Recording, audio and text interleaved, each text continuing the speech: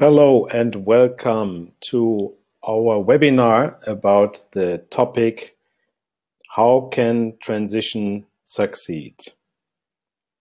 My name is Tom Wittig and I will be your host today, leading through the webinar and the live Q&A.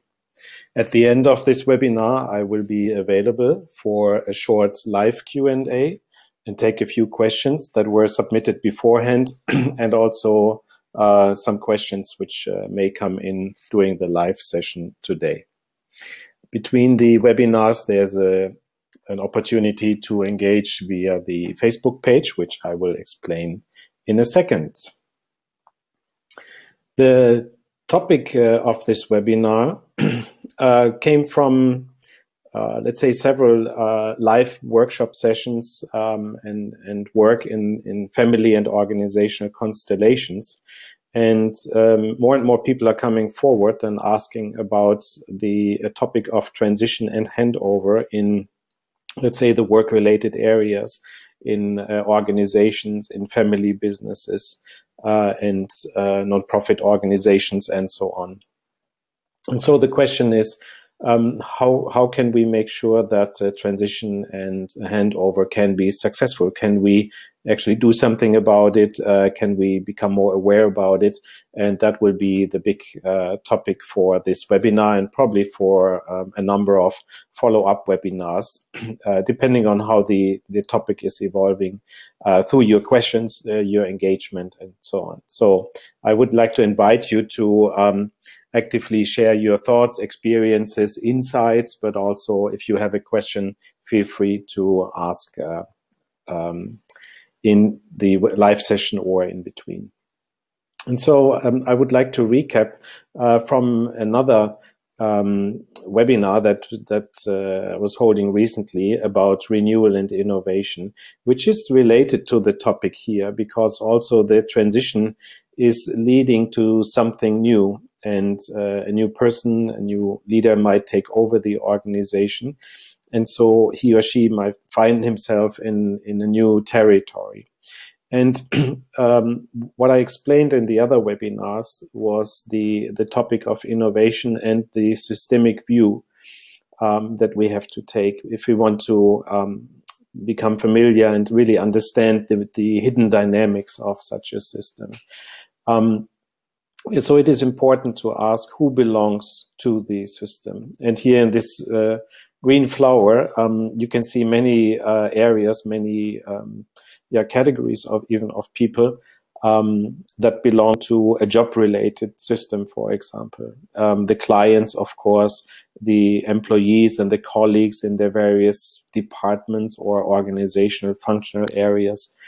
But of course also the owner and the founder, and this can be sometimes the former owner or the current owner. In businesses who have been around for a long time, there's usually sometimes an ancestor who has founded the business, and that's also important to recognize that and bringing into the viewpoint of the entire system.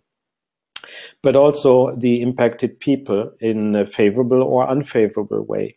We often see organizations where the clients are in trouble, or clients have been hurt, and likewise employees or vendors have been hurt. So that is something that has to be acknowledged and brought into the overall scheme of things, because it is all related. They all hang together. But when we are also talking about investors, we need to think about the time dimension of money, for example. The earlier money has a very different quality in terms of helping an organization to sometimes grow and bootstrap itself and go forward. And that has a different quality, for example, than the money that is being earned in the organization or being injected by other investors later on. And when it comes to employees and ourselves in acting in these systemic views and the systemic organizations, we have to recognize that we are also not isolated. So we come with our families, our current families, or our past and families of origin, as we call it. So they all play together. And this is important to recognize, especially when it comes to an important time phase, such as a transition period in a business. And by transition, it can also have different forms. It could be that an owner is handing over or wants to sell the business, or a parent wants to hand over to a family member or a child. Or it could be that somebody has new plans and would like to move on from the current responsibilities. It is also not necessarily a fully owned business. It can, of course, happen within larger organizations, where, especially where we have so-called strong leaders who are, let's say, an icon in the organization. So they, being, let's say, responsible or ethically minded, they also want to make sure that they leave something behind in good order. The other thing that I would like to highlight are the three essential questions when it comes to renewal and innovation. This is a very simple tool and viewpoint which we can apply every time when it comes to an innovation or a renewal topic. So I would like to invite you to also watch the webinars which we made available on the YouTube channel, for example. There's also a very short guided course about this, with guided meditations about each one of these questions, because each one is giving us a distinct viewpoint on a specific facet of an organization, and as a living and breathing organism, if you want. The common challenges that we see today are twofold, actually. On the one side, we have the person who is, let's say, representing the handover piece.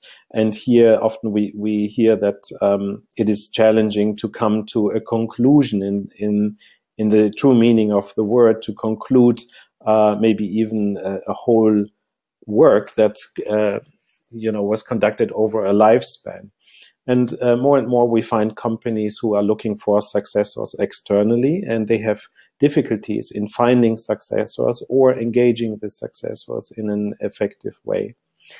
Most common and most prevalent is the topic of being able to let go. Oftentimes it is difficult to step away from a business because the business is also in itself a part of the whole bigger scheme of things and the entire system. And so letting go of a business, or let's say a whole masterpiece that you have worked on for your whole life, is difficult. It's pretty much almost like a family member. And then, of course, making space for the new, whatever it is. So the new successor with her or his own ideas and way of doing things, with innovation, etc. And this can be a very challenging topic, especially in also family-owned businesses, of course. And then after the handover, it's sometimes difficult to catch a balance and move forward again in a very new chapter of life, and trusting that everything will be in good shape and taken care of. On the other side, the successor really also needs to make a decision. In this word decision, really, if you trace down the roots of the word, it means also to cut off the many possible opportunities, especially if you're in a position and you can afford to, let's say, take over a business. If you come from externally and you purchase a company, you may have different possibilities and opportunities. There's plenty of opportunities out there to, for example, purchase a business. So at some point in time, you have to make a conscious choice about what you are going to do, because it's you can say a strategic move, in the sense that it's very difficult and hard to revise once you embark on this pathway. then, of course, being ready and prepared, not only from a pure, let's say, competency perspective, but really from an inward-looking perspective. Am I ready to take on this challenge? Am I prepared enough? Do I have not only the skills and the know-how, but am I truly prepared by myself and my mindset and in my heart to take on this channel?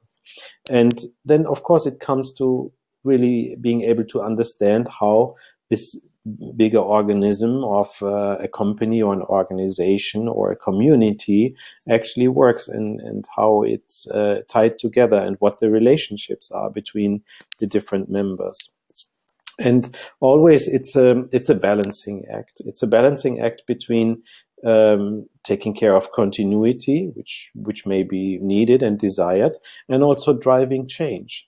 And also a balancing between preserving what is there and what has worked, what is important to the organization and its clients, of course, and what are the areas where innovation is needed and wanted by the players. So these are difficult decisions, especially when you come very eager into a new situation.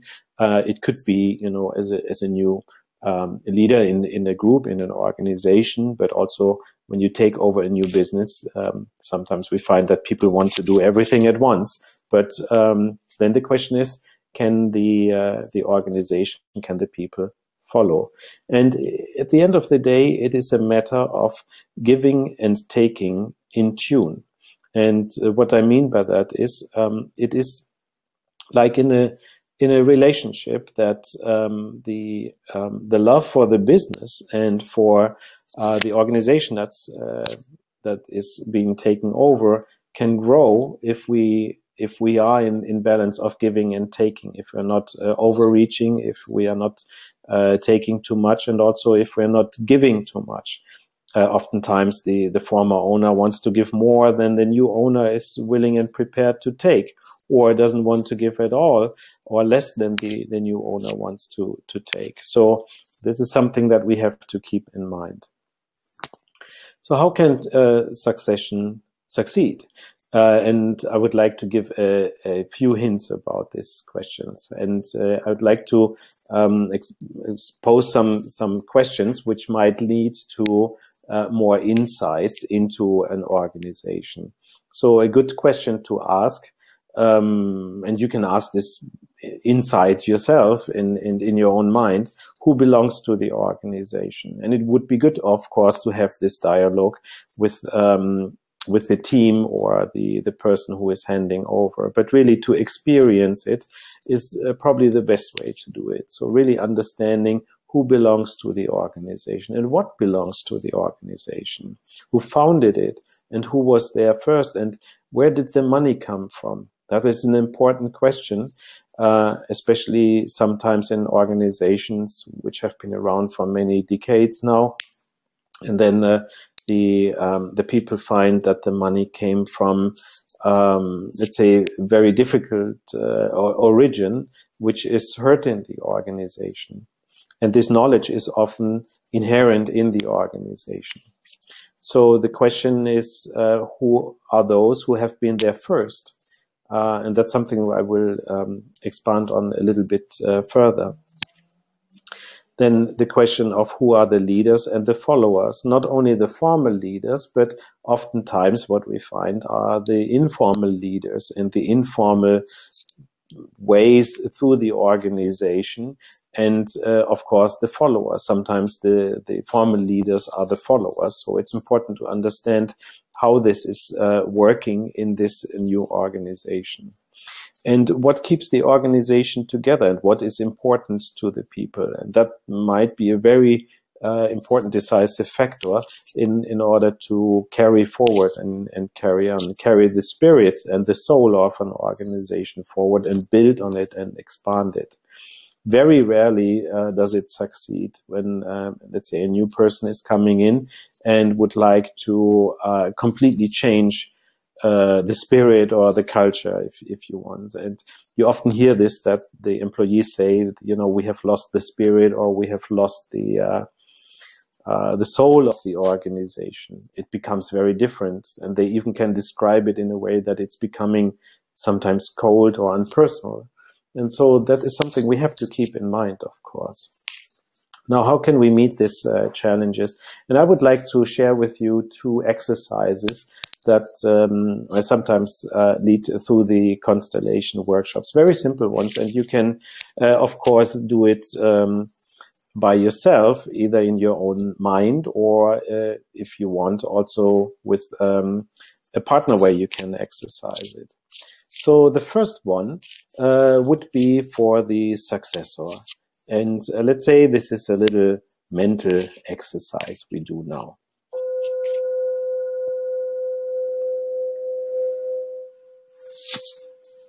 Imagine yourself to stand in front of the whole lineup of people in the organization.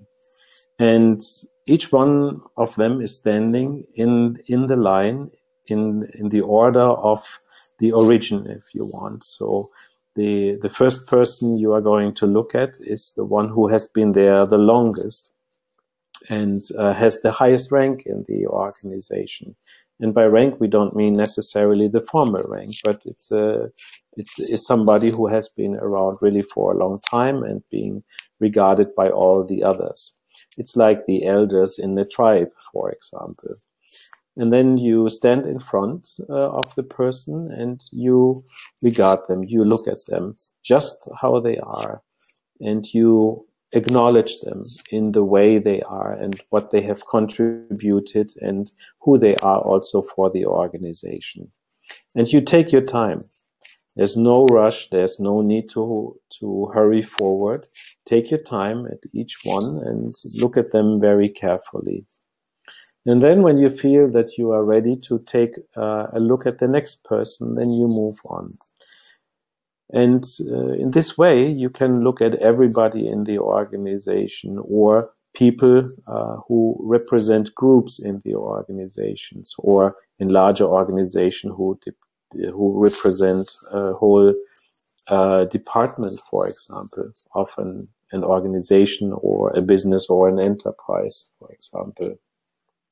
So this is a very simple and yet powerful exercise to come in tune with the organization. And I would also recommend to do that maybe a few times before you actually are about to go into the organization. So you prepare yourself and get in tune and into the middle. You find your middle before you go into the organization. For both, it is equally important. So for the new person to see the people who are there, but also for those who are there to be seen and to be acknowledged as who they are and what they represent, what they have contributed and done for the organization. The second exercise I would like to recommend for you is the corresponding piece for the person who is doing the handover. And here we can work with an image of a transition. So it is also an exercise which you can do with a partner, for example, if you have somebody, or you can just do it in your own mind as a mental exercise, as a meditation.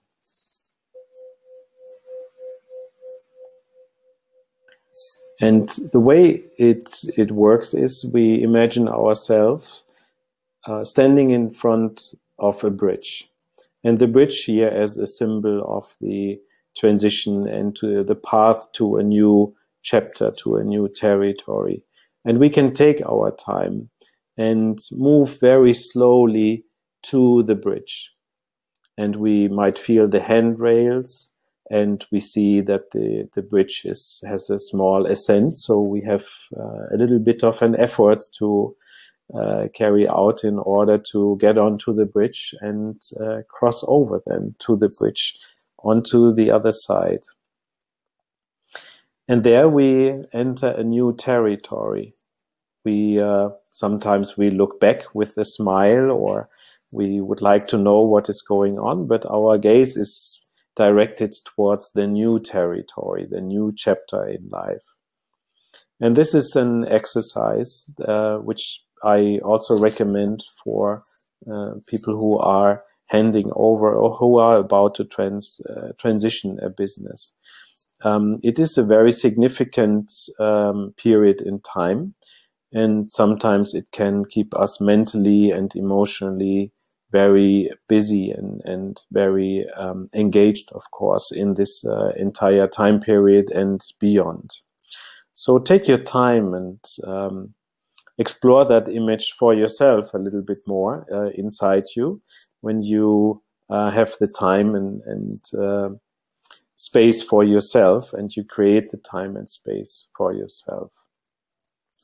And at some point in time, you might want to say for yourself in this exercise, it's over and it was great.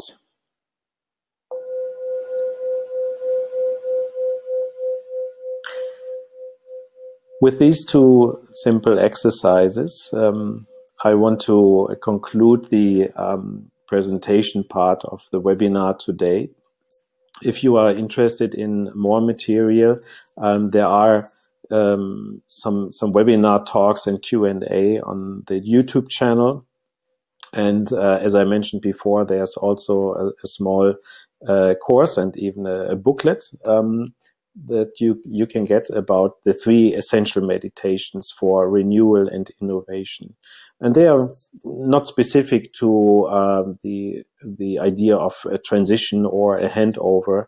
It's a general purpose meditation, if you want, which gets us both into the middle and in resonance with the topic, but also gives us a way to step back to see the bigger picture, of course. Then I would suggest that you keep in touch and subscribe to the YouTube channel and put yourself on the mailing list so you are being informed when the next webinars will come. Yes, so before I go into the Q&A and pick up some of the questions, just a reminder, if you want to suggest a topic or share an experience that I'm being asked to pick up here in the webinar, or if you want to suggest a seminar location or host a seminar, please feel free to reach out. The email address is shown here, constellations@wittigonia.net. I won't read this through this, so you can rewind in the video later, but I would like to move to the Q&A, which is available here now live in the webinar, but also between the webinar on the Facebook page, facebook.com/Constellateur. Okay, so let's take a look at some of the questions that were submitted beforehand and also those that came in during the talk today. It's always interesting to hear the different perspectives and experiences, of course. I have here a question which was submitted earlier. From, I'm not sure how to pronounce it, it's either Lei or Lee from the UK, and saying, I took over our family business. My father, who founded it, is still there and wants to be engaged, but at the same time, he wants to retire and travel. What can I do? I don't want to hurt his feelings. From your words, I'm sensing that you are ready and prepared to take on the business. So it doesn't sound like you have any doubts about moving forward. So I think you can also take the initiative and tell your father, maybe you do that first in your own mind and in your meditation and imagination first. So you approaching your father and you just tell him, thank you what you have built. I see what you have built and I will keep it in honor. And now it is my turn. And sometimes you may even come back to him and want to ask him for advice. So rather than for him to seek something in the business which he can do, you might want to ask him for an advice or ask him to take over a task, which certainly he will do with pleasure. And this way, you can regain a balance between the giving and taking, and also build the bridge and the confidence for you to take over and for your father to step out. Just some ideas on this topic. Of course, it will be interesting to explore that a little bit further, and I hope you are doing great with your family business. Yes. Then I have a question from which was submitted earlier, actually, from Wietse from Netherlands, which I believe I know from a webinar. So we share the same education, actually. And he's writing, now that I am a pensioner, what next? So thinking about the question a little bit, I would like to ask, maybe there's a way to reframe the question in different ways. And you can walk around this own particular question and reframe it step by step in a different way. So for example, you could say, now that I have accomplished so much in my life, and the life itself, you know, all the way leading up to retirement is an accomplishment in itself. What is next? What is next for me? Or you can ask, whom does it serve, what I can do, and what I can offer, and what I would like to offer? So here comes again the question of serving again, relates to the other series about renewal and innovation, so you might want to explore that as well. Or you might simply want to ask, who next? So I wish you good luck with this question set. I'm taking on some more questions here. There's a question from Hans-Joachim from Germany. I have built a company which is going very well, but my children do not want to take over. What can I do? Well, that sounds familiar, doesn't it? Happens so often in many businesses, many families.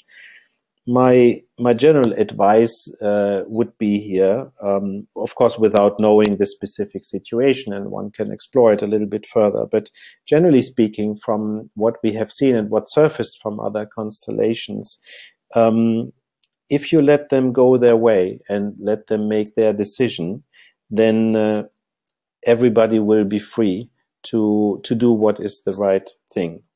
And consider the alternative. For example, if you ask them to take over and they are unhappy with it, what good would it do for themselves? And again, the question here is also, whom would it serve? Does it serve anybody? You, the children, the family, the business? So that is a very big and fundamental question. And sometimes we have to really jump over our shadow and over our own beliefs and intentions, of course. And a good intention might actually ruin a grand plan. So you might want to consider as well selling the business or handing it over to the employees in the organization. It's also a possibility. Again, this gives everybody choices and also the freedom to move forward. Okay, then I have a question here from Franziska. We have difficulties finding a successor. The business is in good shape, but it is challenging for us. I would like to make a constellation. How does the constellation work? Do I bring my family or employees? Yeah, and so on. So that's a key question here. Well, of course, you can bring your family, your partner, you can bring your employees, but usually that's not the way how we work, and it's not necessary. The way we work is that we take the issue that is being presented, and then we are choosing representatives. So either the person who has the issue brings the issue forward, choosing representatives, of course, under guidance of the facilitator. Or the facilitator is picking the question and puts them into into the constellation, into the field. And then we see what is emergent in terms of the movement and the relationship between them. And so for that, it is not necessary to actually bring the whole family or the whole business. But of course, we would welcome that. Of course, that's clear. Okay, so I think I covered most of the question. There were some redundant questions, which I hope I answered here. Again, keep in mind, you can always ask questions also in the Facebook group, or submit it for one of the next webinars, which are going to be announced step by step. And yes, I would like to thank everybody for joining us today. And of course, wishing you good luck with your personal transition and handover in whichever role you are, of the person who is handing over or taking over. So I wish you all the best and good luck.